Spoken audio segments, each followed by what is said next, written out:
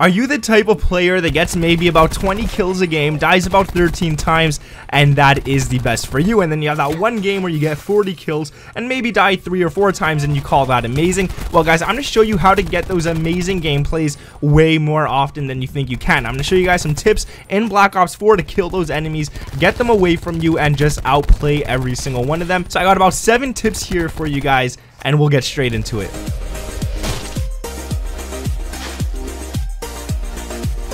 What is up guys, my name is Nick and welcome back to another Black Ops 4 video where I'm going to be showing you guys how to outplay, outsmart, and outdo the enemies in every single way possible. You guys are going to be getting a lot more kills. We don't even need score streaks for these tips that I'm going to give you guys. You guys will just be playing better in general. Now before we get into this video, if you guys could drop a like. Unfortunately, if you don't, you're going to have like a bajillion spiders in your bedtime. That's disgusting, man. I don't want to talk about that. So just leave a like, man, so we could get off this topic as soon as possible. If you don't, unfortunately, it's going to happen, guys.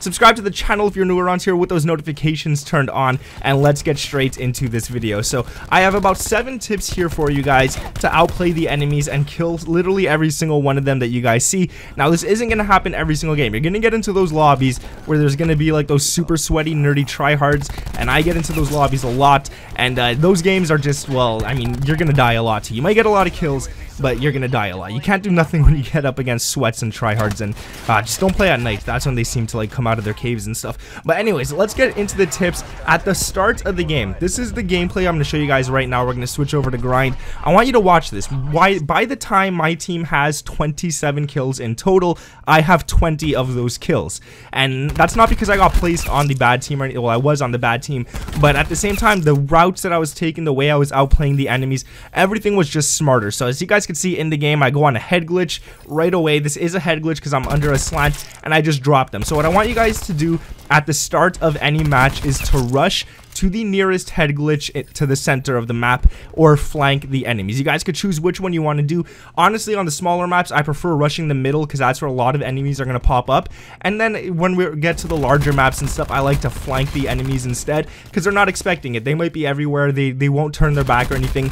They'll be focused on your teammates, and while they're shooting at your teammates, you just show up behind every single one of them and you'll pop them in the back. So that's one of the tips I could give you guys for that.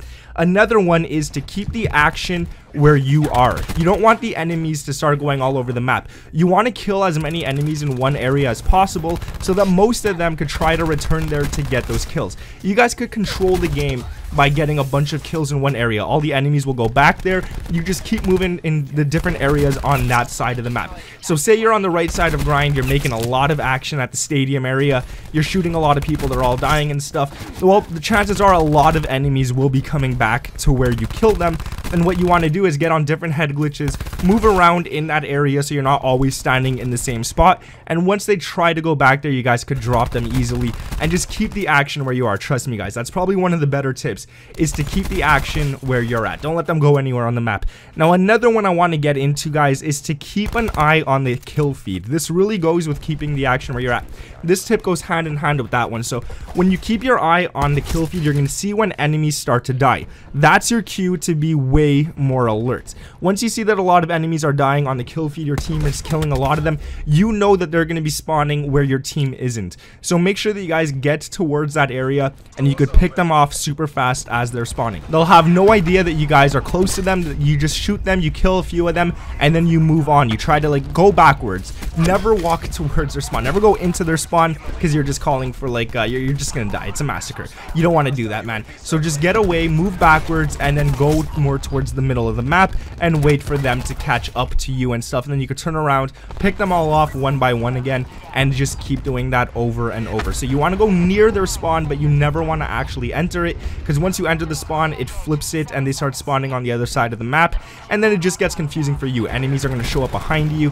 You definitely don't want that, and yeah, it gets crazy. Now I also want to say, I said that this doesn't involve any kill streaks or anything, but you guys should be running some mid-range kill streaks, especially if you're one of those players who has trouble getting mercilesses and stuff, merciless medals, you want to be one of those players who could actually get maybe a UAV, help your team out. You'll also see where the red dots are on the map and stuff, so that helps you out a lot. You also want to run a Hellstorm missile, maybe a lightning strike or a sentry gun. The sentry gun does all the work for you essentially, so you don't have to actually watch a certain area of the map. You could go to the right side, put your sentry gun in the middle, and it should stop people from flanking you full out. So make sure you guys do that. Now, what I want to say is you guys should be using the fastest killing weapons. I see people using guns that just don't kill that fast, or guns that are like super close range, like a shotgun or something. Like, yeah, those are fun to use, but they're not going to do you any good. Any gun that I would recommend are guns like the SOG, the Cordite, the Maddox, the KN, and the ICR. Those are great guns for literally a lot of different distances. You guys can do up close, mid-range, far range, and I have to say probably the KN and Maddox are the best in the game for any single range, any single distance you guys got to do. So make sure you guys are using weapons like the ones that I just mentioned, and you should be dropping people off pretty nicely. Now, to outsmart the enemies, like I said, you should always be rotating, getting a few kills in those certain areas, and then rotate to the other side of the map. Now, most people in this game, they play for revenge. Like, think about it in your own perspective. Let's say somebody kills you twice.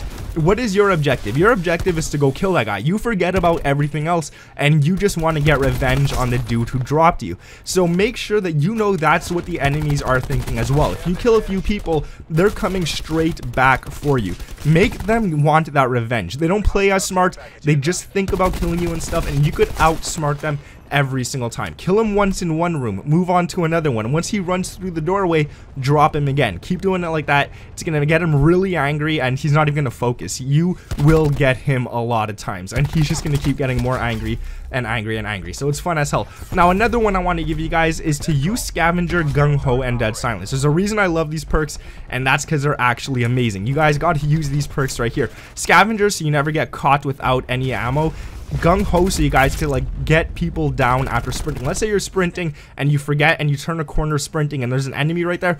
At least with Gung Ho, you could start shooting before you stop sprinting, and then Dead Silence, you don't want to be hurt anywhere. And the last tip I want to give you guys is to chase those red dots on the minimap. If you see red dots on the minimap, if you see like one or two in an area, go to them. Try to go behind them, try to go beside them, even go in front of them if you could head glitch and stuff. But if you see like 6 red dots in one certain area of the map, stay a little further back. Let a few of them come towards you. Don't like go towards them. And I hope you guys understand these tips. I hope you guys could use these and get a bunch of kills. Like I said earlier in the video, if you guys could drop a like, that would be absolutely amazing. Subscribe to the channel if you guys are new around here with those notifications turned on. My name is Nick. Thank you for watching, and I'll catch you in the next one. Peace.